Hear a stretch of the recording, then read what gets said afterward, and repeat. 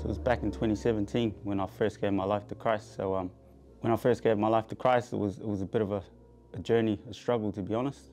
I was seeking Him so much, and I was struggling in my faith for probably some years since then. And then I remember I moved to the Gold Coast, and I kept seeking the Lord.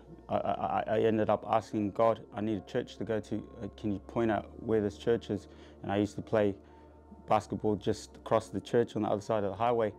It was like for six months straight I was praying, and then eventually I missed the turn off to where I was supposed to turn off to go to shoot hoops, and I went straight past, and God pointed out Highway Church to me.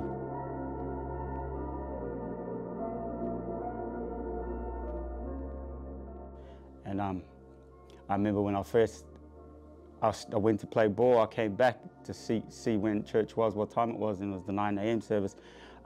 So I think that was on a Saturday, so the Sunday I came back, and for 4 weeks straight I sat in the car park, to be honest, at the bottom of the road of the driveway, and I just sat in my car, and I would just be in my car praying for 4 weeks straight. I was too scared to walk into church, and life was hard. I got to a point where I was struggling so much, I almost committed suicide, to be honest. And right before I almost took my life, to be honest,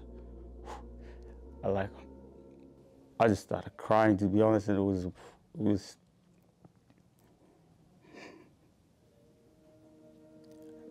as I began to cry, like God heard my tears, to be honest, and I